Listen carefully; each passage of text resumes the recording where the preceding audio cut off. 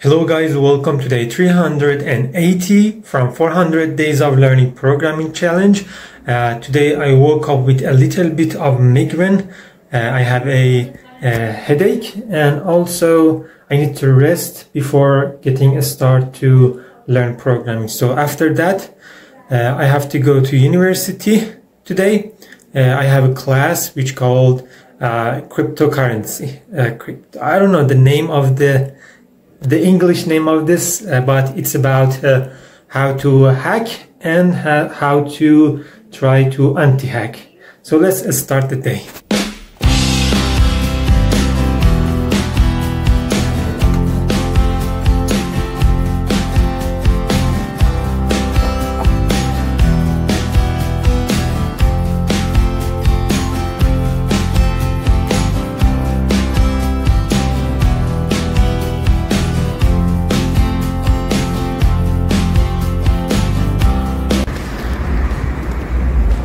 I just came back from university, heading back to home to eat dinner and then a little bit having hobbies.